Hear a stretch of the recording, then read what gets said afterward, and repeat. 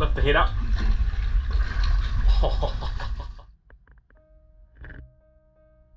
We got the call from our mate Brad down in the Bay of Plenty, and me and John quickly jumped in our truck and headed down. This would turn out to be one of the most memorable dives that I've ever had spearfishing in New Zealand.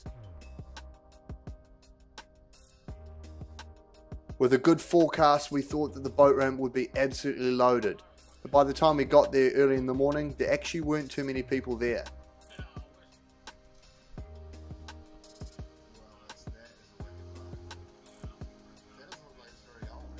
A bit of pre-dive banter between the team here that included Jace and also Nick, which were two local spearos and game fishermen in the area.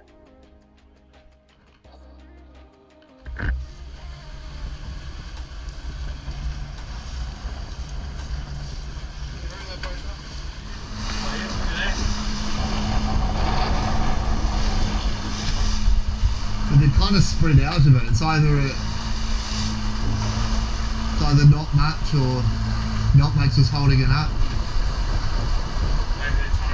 This is me. And it wasn't long and we spotted some bird action diving into the water. It was hard not to get excited, as in the waters here this time of year, you never know what you might see on these boil ups.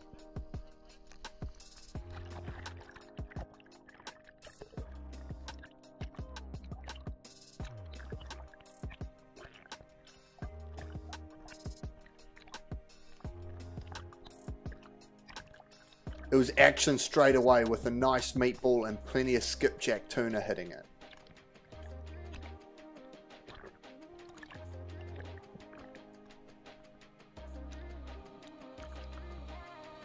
You see all the white dots in the water, that's all the scales off the bait fish that have been nailed by these tuna.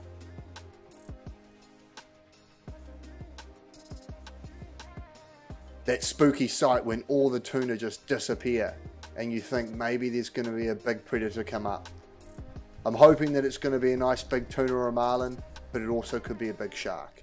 And sure enough, one of those big sharks come up from the depths to hit the meatball.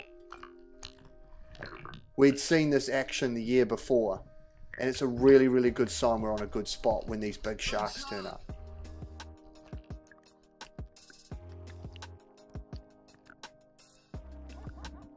There seems to be a mixture of both bronze whalers and what I'm guessing are dusky whalers coming in on these meatballs. You can sort of tell the difference. The dusky whalers seem to be a lot more broad with more of a rounded nose and much, much bigger.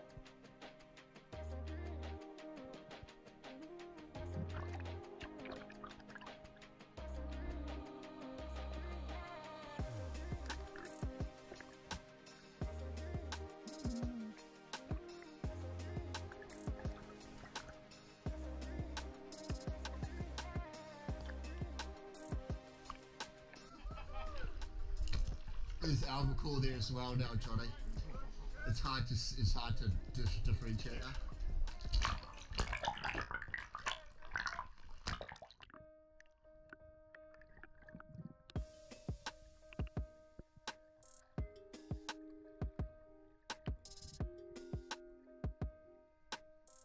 It got exciting when some albacore turned up, and I'm caught in two minds, either having my big long gun with two rubbers in case of a big fish, but you want the maneuverability to try and hit these small tuna. They're very difficult to predict, and I try and intercept one and miss the shot.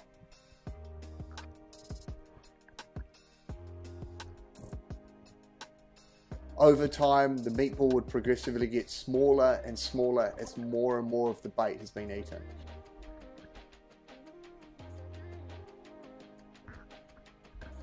Every so often, the meatball, when it's not harassed by the tuna enough, would take off along the surface, and if we weren't able to catch it, we'd have to stop, unload our guns, and jump back in the boat.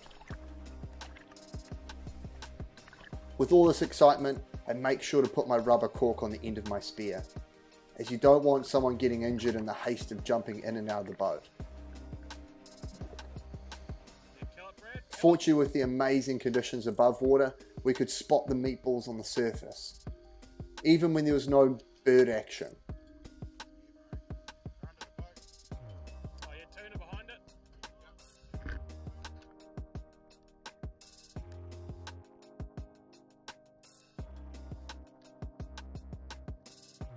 Diving headfirst again, just the awesome sight of all these tuna going mental.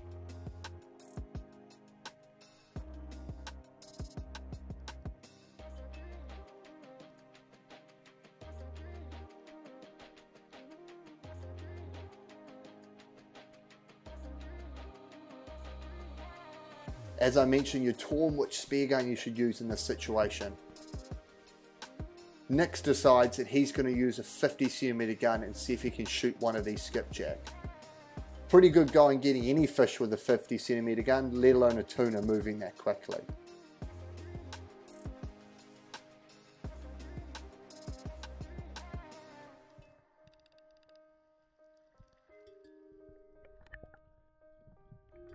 I always try to keep my eyes peeled because every so often through all these skipjack you can spot an albacore like that one there.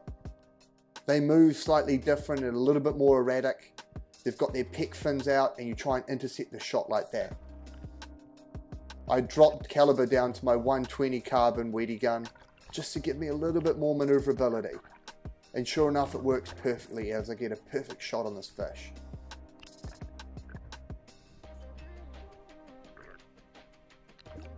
Although not particularly big, it's really exciting getting nice tuna like this. They make great eating.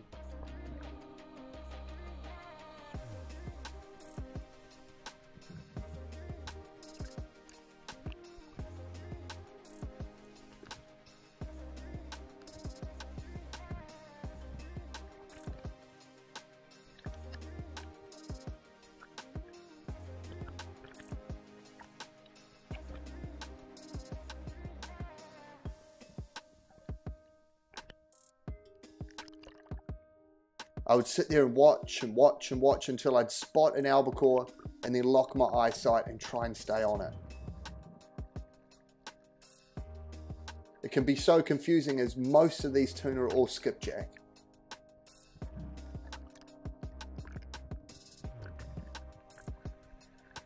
And there's one shooting through the skipjack. I don't want to take my eyes off it because as soon as I do, I'll lose it. A quick snapshot and I get a decent shot on it, but my GoPro runs out. The action began heating up with more and more of these big sharks turning up.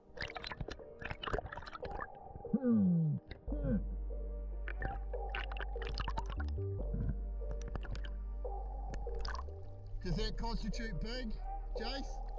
That's a fucking big shark. Even though these sharks look quite daunting and quite intimidating, they were very, very placid and never aggressive towards us. If anything, they were annoyed that we were intercepting their meatball.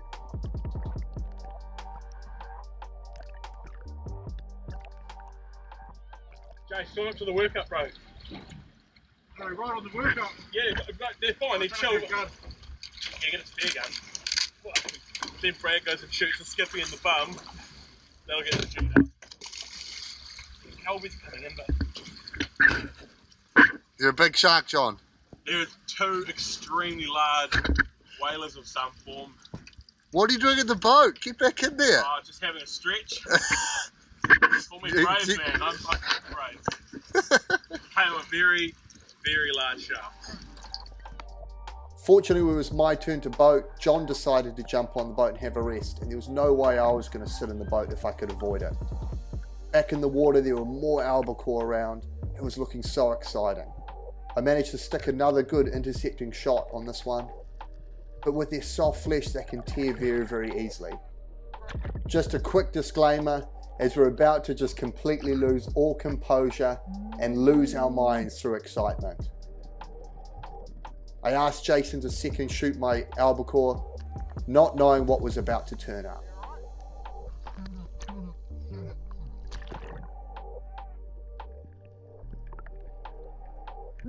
Bang, right in the corner of the screen, our dream fish makes a pass.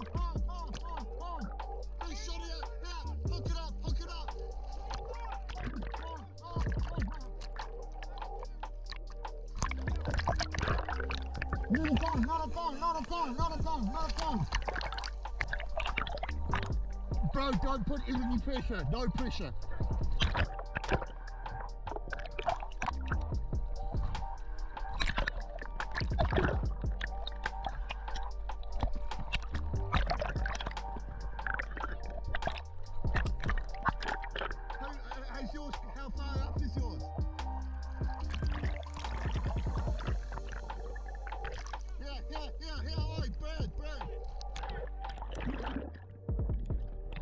Amongst all the chaos, we didn't realise that Brad had shot one also.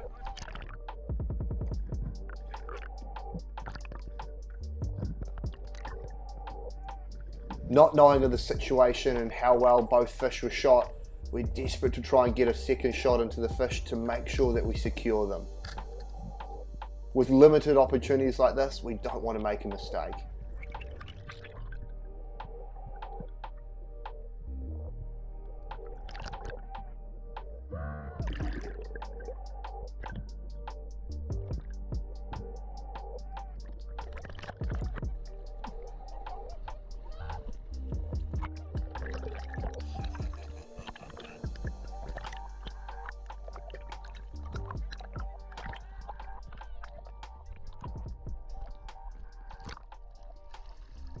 Once Brad's fish is under control, we head back to Jason to give him a hand.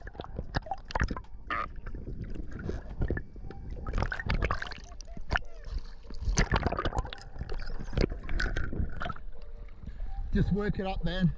If you get as high as you... Yeah. I'll dive as deep as I can to try and shoot it.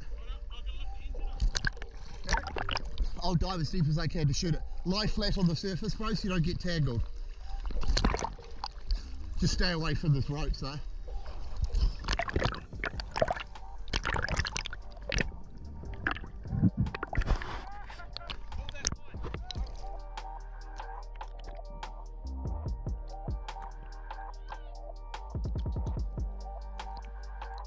I'm trying to wind in all the slack reel line because we don't want to get caught up in that.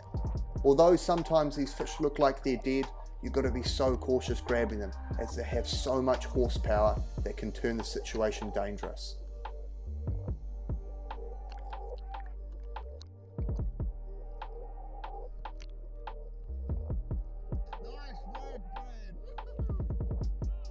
Look at that beautiful fish, Brad. Oh, bro. There's that point blank. Yeah, tell us about it, mate. What happened? We're finished the albacore on the meat ball and blowing it behind back to the surface, and I just got the head butted by 5 of these. Look at that. Point blank. Yeah, mate, that's a beautiful fish, mate. Oh, let's get it in the boat.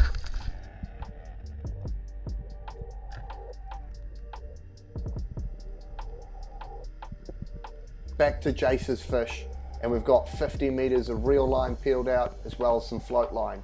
So Jason's just slowly working the fish up, making sure not to put too much pressure as we're not sure how well the shot is.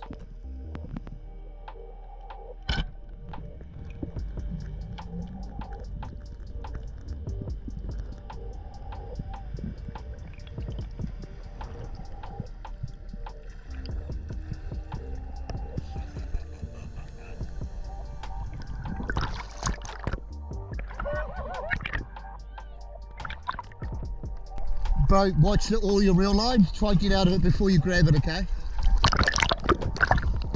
Wrestle it! It was hard to say who was more excited, me or the guys who actually shot these fish.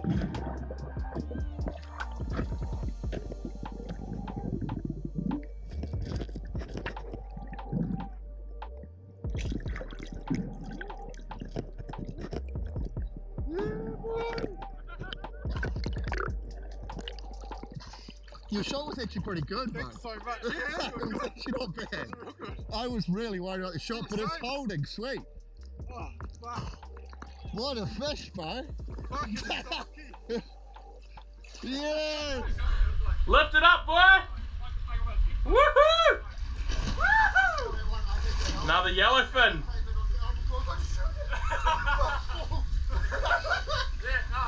Show us, Jace. Show us what you got. I came up and there was 1, 2, 3, 4 come right to the vent. Oh, Bring it to the back of the boat. These fucking big sharks turn up again. That was just like oh, bro.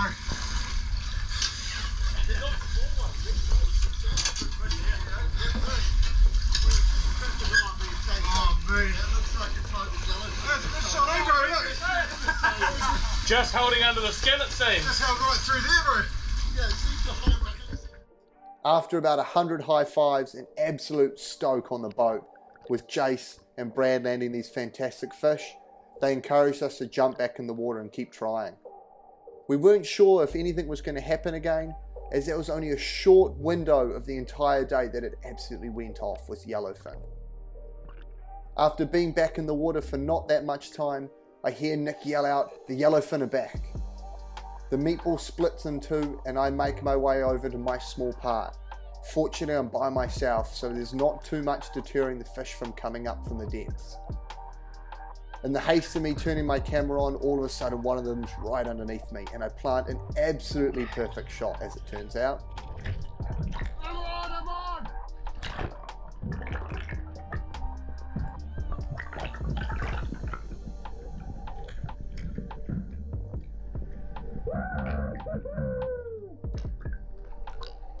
Get me another gun, I spied it!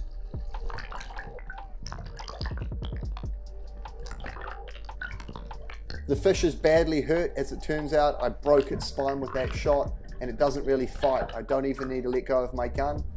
But with a dream fish like this, there's no way I'm going to risk losing it. Sometimes you can grab a big fish and the flopper closes and the spear might come out. There was no way I was going to risk that. It pays with all medium to large game fish. Get a good kill shot or a second shot into it before grabbing it. Shoot at the top of the head, Johnny! Shoot at the top of the head.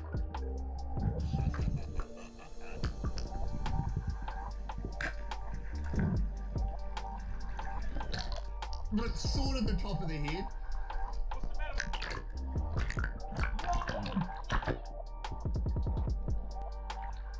Sitting here doing the voiceover, I still can't believe what I experienced.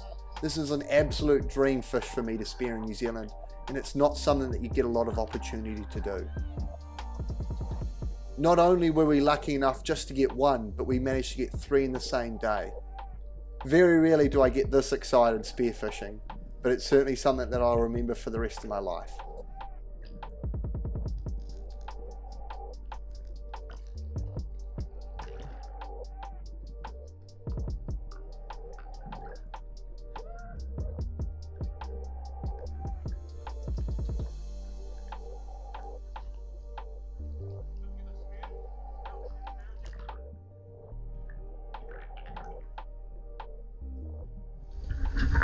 Oh, awesome, bro. Hold her up for us, mate. I've got a strong this You beauty. pretty much strong to the front. Yeah, bro. You got it? You got it? Yeah. Yeah, grab it. Pull that shaft out. I've got. Oh, just bring it to the butt. Sweet, bro. We're all good. Right here. Break my shaft. Watch out. I'm worried about me. Oh, nice. That's a good fish, man. Oh.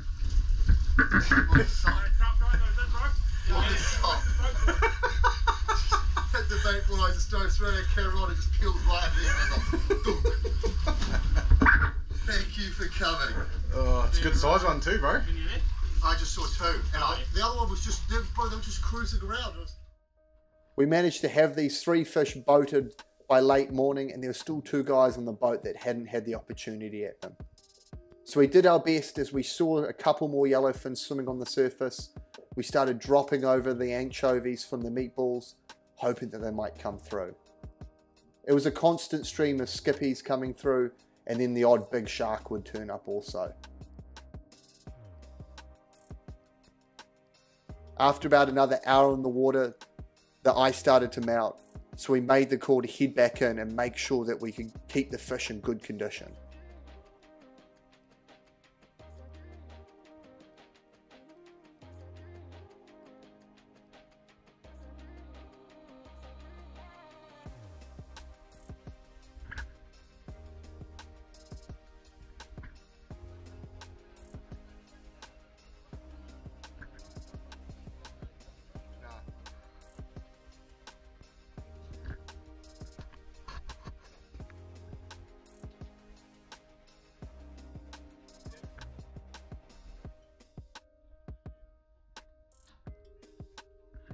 I've got to say a huge thank you to Brad for taking us out on the day.